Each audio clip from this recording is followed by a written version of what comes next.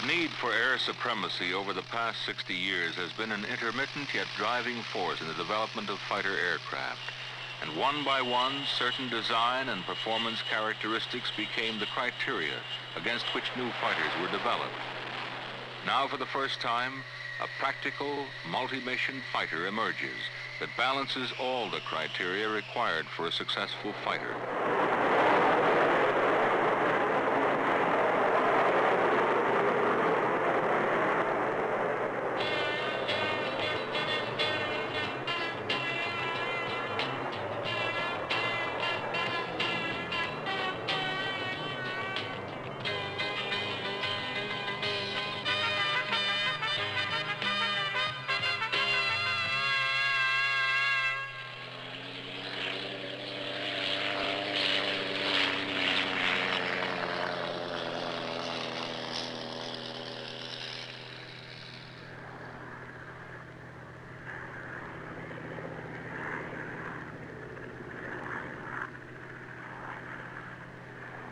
When you consider that man had just succeeded in sustaining powered flight for a matter of seconds in 1903, it was more astounding that in 1917, an agile flying machine mounting synchronized guns was influencing the outcome of large-scale war on the Western Front and forging a doctrine of air supremacy that would affect the conduct and outcome of all subsequent wars. Air battles, ever since, have been won by aggressive pilots in aircraft that either enhanced or limited their chances for victory. Success in aerial combat was related to their ability to see the enemy first, put him on the defensive, outperform, and destroy him.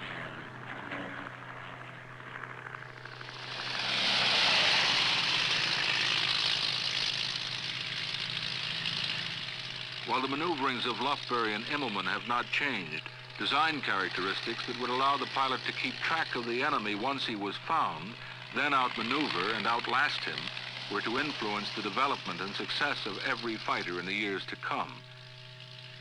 It took 20 years and the certainty of war in Europe to obsolete the biplane and cause the development of two all-metal low-wing fighters, the Me-109 and the Spitfire, each earning a legendary place in history during the Battle of Britain.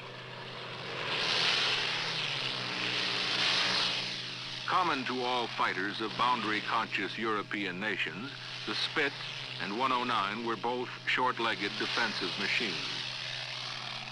The Me-109 could outclimb and outdive the Spit, enjoyed some altitude advantage, had longer range armament, but visibility from its small canopy was quite poor. The Spitfire, with better visibility, was slightly faster, having excellent handling qualities and outstanding high-altitude maneuverability. Its excellent turning ability and its firepower proved decisive in the air war over Britain.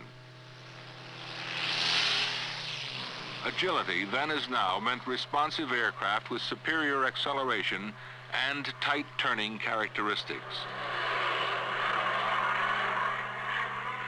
Beyond the skies over England, however, long-range strategic bombing missions deep into enemy territory were suffering dramatic losses for lack of escort protection the defensive fighter could not furnish. 3 U.S. fighters progressively solved this problem. Of the P-38, P-47, and P-51, it was the 51 with large internal fuel capacity that was able to accompany heavy bombers to the extreme limits of their operations. The Mustang combined the best climbing, turning, and diving characteristics of European fighters, had much improved visibility, and produced a kill ratio of 7-to-1. As the most versatile fighter of World War II, the P-51 added the criteria for endurance to future fighter development. In the Pacific, Japanese pilots were flying lightweight Zeros that displayed an exceptional combination of maneuverability and range, but could sustain little in the way of battle damage.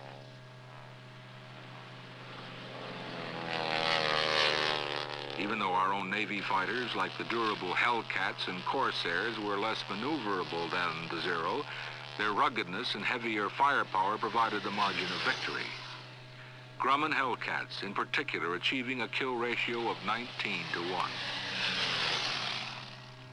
Post-war fighter development went into the doldrums much as it did after the First World War, with one exception. The Russians, recognizing the decisiveness of air superiority in World War II, intensified their development of fighters, and less than 5 years later, the U.S. experienced a growing technological know-how of its former World War II ally when F-86s engaged superior Soviet-built MiG-15s in Korea. After flying from Seoul to the Yalu, it was only a better trained and experienced combat pilot using improved tactics in a rugged swept-wing Sabre that maintained a margin of air superiority over North Korea. Although air combat over Korea still used close-in weapons, guns and rockets, it was now jet-powered, and the relatively tight turn of World War II was getting larger. The criteria for turning capability, range, and visibility that evolved from fighters past became even more critical in this conflict. By 1953, when the Korean War ended, the Soviets had already put their next MiG, the 17, into service, and then methodically produced the MiGs 19 and 21, all in a 5-year period. And the U.S. has faced all 3 of these highly maneuverable fighters in Vietnam. For the first time in the history of air combat, Vietnam saw the use of guided missiles as the primary air-to-air weaponry. U.S. fighters using mid-range Sparrow missiles were able to destroy enemy aircraft beyond visual contact using a radar weapon system that detects, acquires, launches, and guides this missile to the target.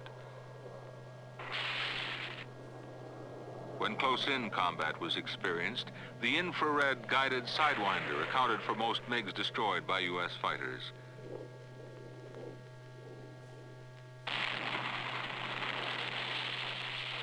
U.S. lead in this technology paid dividends in the early stages of air combat, but then the North Vietnamese reached parity by using ground-controlled hit-and-run tactics. Only improved command and control and intensified air combat training regained U.S. advantage. The F-4 Phantom just barely held its own in this electronically dominated airspace because it is an interceptor used as a fighter, finding it difficult to compete with a fighter designed as a fighter. Holding our own has been a matter of complicated tactics, intensive training, and 2 able men offsetting hardware deficiencies. This is an expensive and time-consuming remedy and would be futile if we found ourselves either without the time to accomplish it or up against an enemy with equal or superior skills coupled with better machines.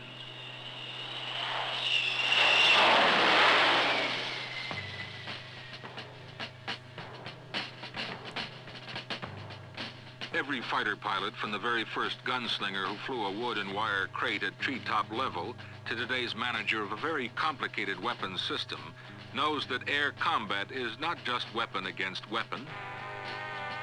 It is a matter of skill and judgment, courage and aggressiveness. It is knowing those things about his own machine that might kill him rather than the enemy, a knowing of weaknesses in the enemy's airplane to be exploited, and having a healthy respect for the enemy's capability.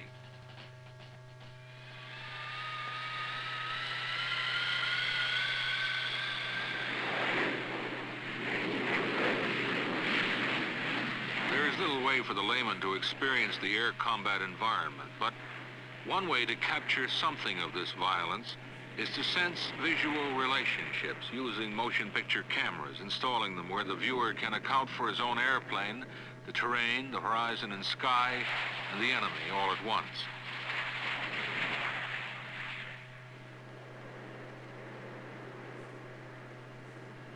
Flying like you plan to fight is the jargon of simulated combat. One man, in an F-8 against 2 in an F-4, Crusader against Phantom, standard Navy fighters. The imperative, find the other guy first.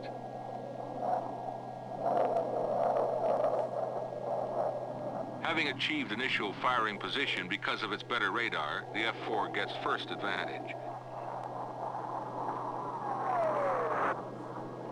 Tally-ho, 9 o'clock, low, 6 miles.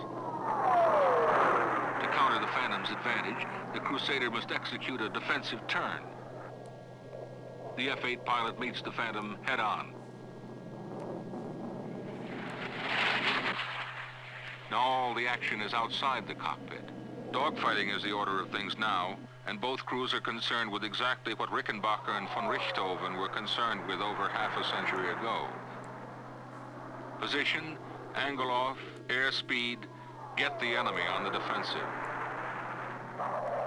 The fighter pilot does not always have the luxury of deciding how and when he will meet the enemy, but once engaged, there is but one alternative. Destroy him before he destroys you. The classic dogfight involving 2 or more jet fighters is a brief, fuel-consuming encounter at best, and must reach its conclusion within several minutes. It is the engagement of last resort, the least desirable, most demanding way to fight for man and machine. Never underestimating his opponent, the fighter pilot must judge the maneuvering ability of his adversary during the first seconds of the engagement. From that point on, he must continuously and rapidly predict his opponent's strategy and be able to counter effectively. The Phantom and Crusader are conventional fighters, and in this violent arena of changing speed, altitude, and G-forces, both experience less than optimum wing performance most of the time, only because their respective wings are fixed for best performance in a small band of the tactical envelope. Their different energy levels give each distinct advantages at different altitudes, and this reflects on the skill of the pilot and the performance of the airplane as well. Keeping visual contact and never looking in his cockpit for one moment, he must also assess the effects of sun and clouds and include these in his own battle strategy. All this will occur during extreme and rapid altitude changes from the deck to 35,000 feet, and he will experience equally rapid and debilitating physical forces on his whole system from 0 to 7 Gs. While undergoing these conditions, he must not think about flying his own machine, or where the horizon is, or whether he's right side up or upside down, or whether the machinery is working or not working, whether it's stalling or not stalling. His whole consciousness glued to the enemy's airplane. During an average 120-second fight, he may get 2 or perhaps 3 brief opportunities to destroy his opponent. And in these seconds, he will have to select the most effective weapon at his disposal, fitting range, speed, and angle off to the circumstance of the moment. In his total involvement, he must never forget that enough fuel must be preserved to get back to home base. If the battle has not been joined and fuel reserves dictate disengaging, the fighter could be destroyed in its escape. Running out of fuel is tantamount to a kill for the opponent.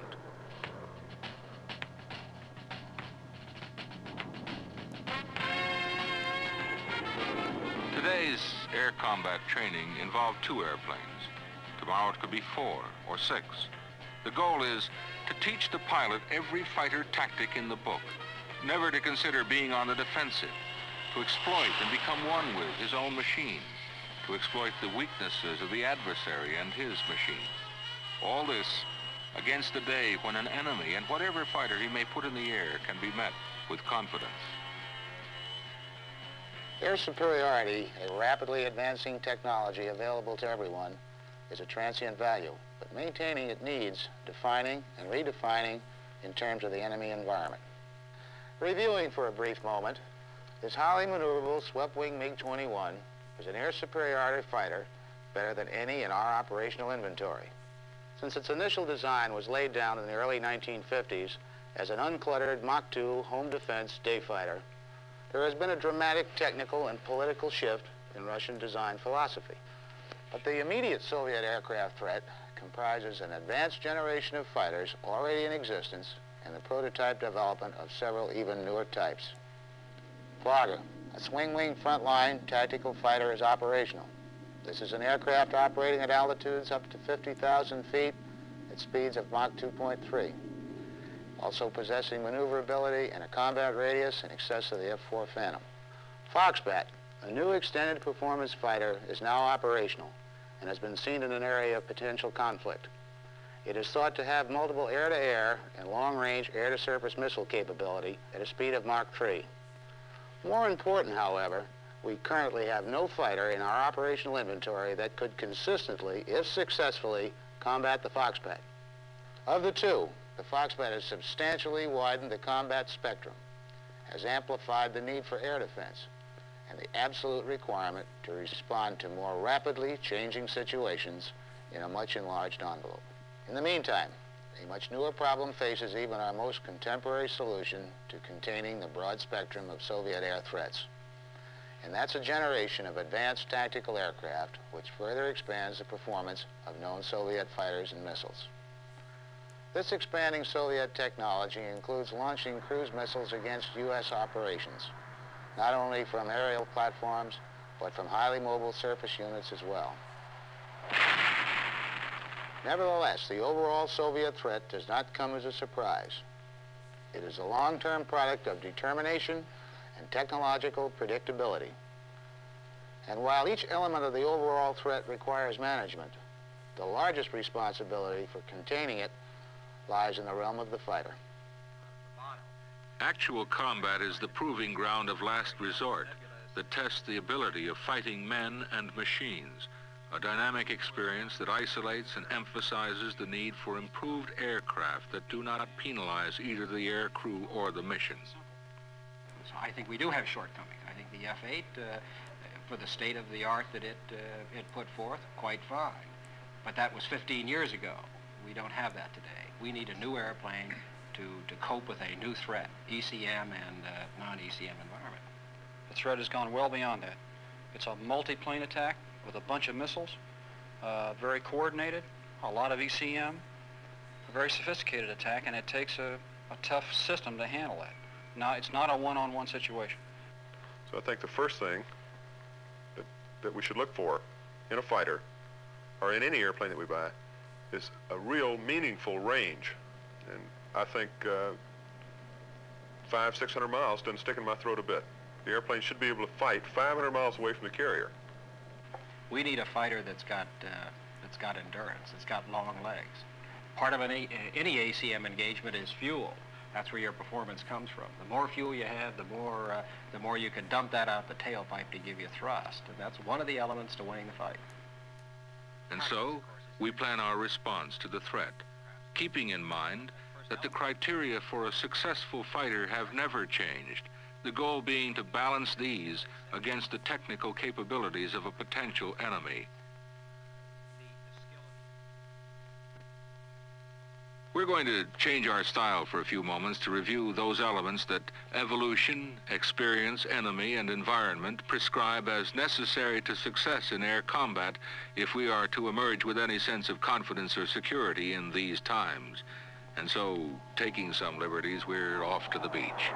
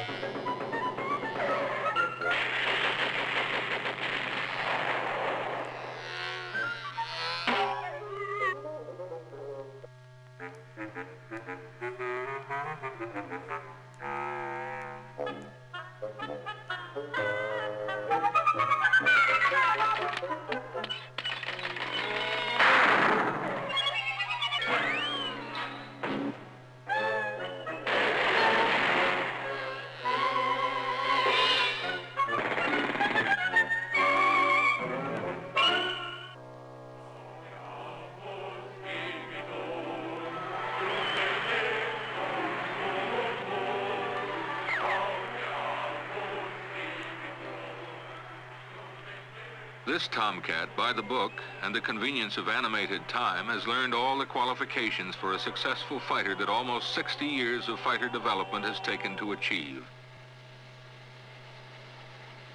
His all-metal counterpart is the Grumman F-0043, the Navy's new generation, no trade-off, no compromise air superiority fighter. Designed against exacting mission requirements, it draws the past, the present, and the near future together in a single combat machine.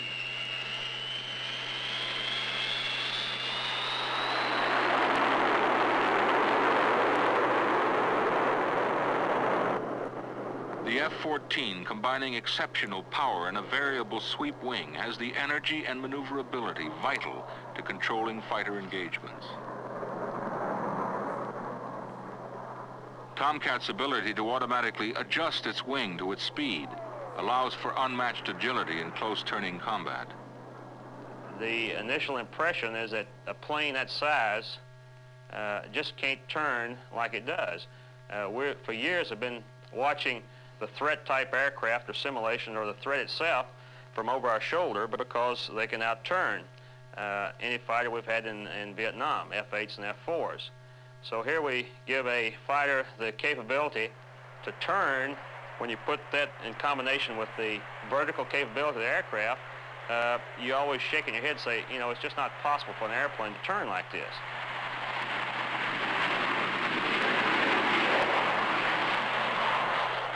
Undoubtedly, the swing wing has given the F-0043 an almost unique capability in fighter aircraft. With the wing forward, you have a straight wing airplane that at real slow speeds, really talking less than 200 knots, is a fantastic turning aircraft. It probably compares favorably with a T-28. With a wing aft, the airplane surprised all of us with the turn capability it has. If you look at it very simply, however, it's a delta wing airplane with a wing at 68 degrees. And delta wing airplanes are known turners. Tomcat's all-internal fuel capacity accounts for some of its size, gives it extended range and endurance, lets it take the fight to the enemy and once engaged has the combat fuel needed to win.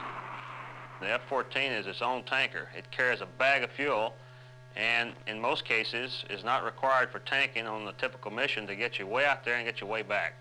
For instance, this airplane can leap off from the carrier with a fighter load, 4 missiles, spares, a full gun, a couple of sidewinders, full internal fuel, no tanks, run out 350 miles, engage for 2 minutes at max AB, hustle back the ship, hold overhead for 20 minutes, and land with 2,000 pounds of fuel. That's without tanking and no external tanks.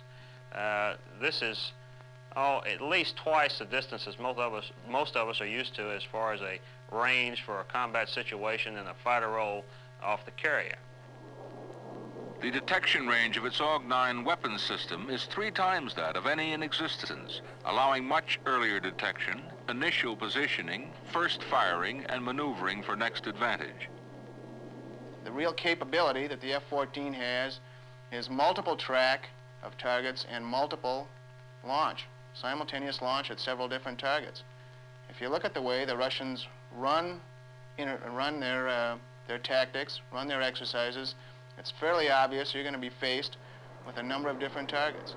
This system can detect targets at ranges in excess of twice the range that an F-4 could do it, and can track multiple targets and shoot at those guys at really long ranges. It's really the only, I feel, viable weapon system to counter the Russian threat.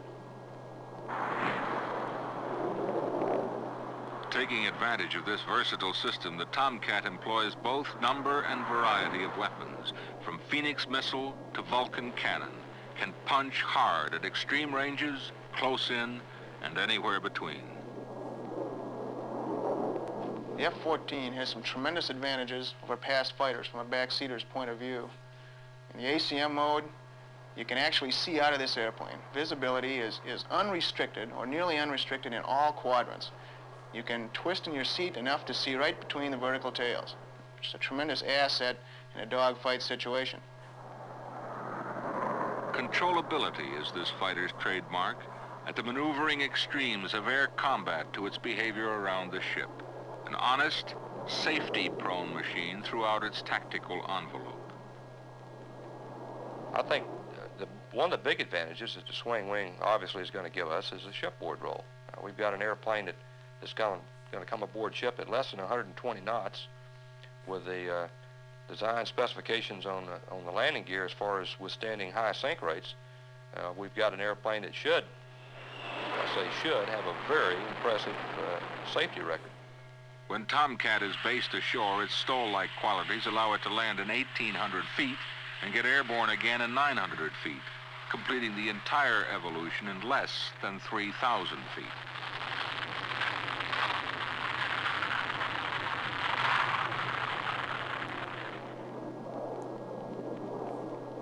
All criteria considered, the exceptionally agile 2-man swing-wing Tomcat with its versatile weapons system blends total force flexibility in all roles.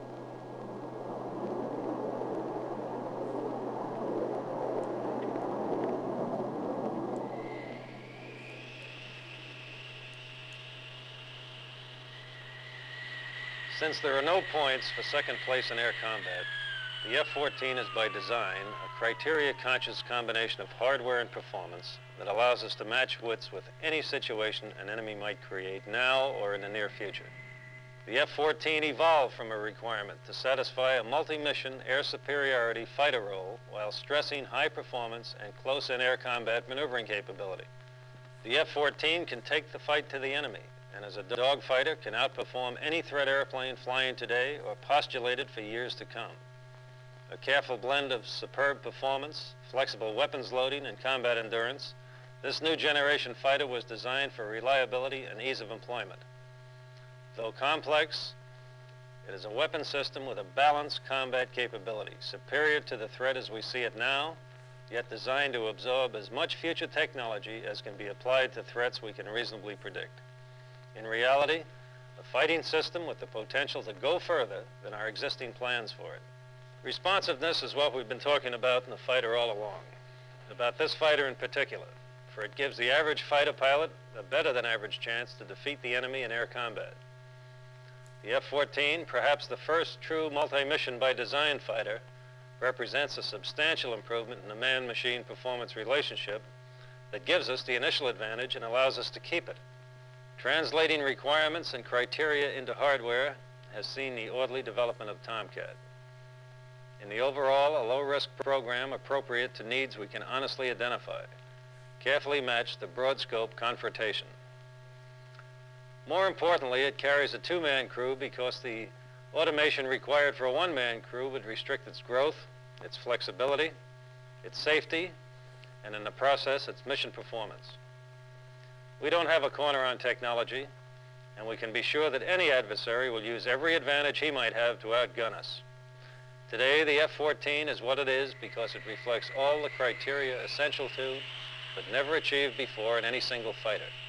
It does not compromise one performance area for another, and its versatility will provide us with a means to respond for years to come.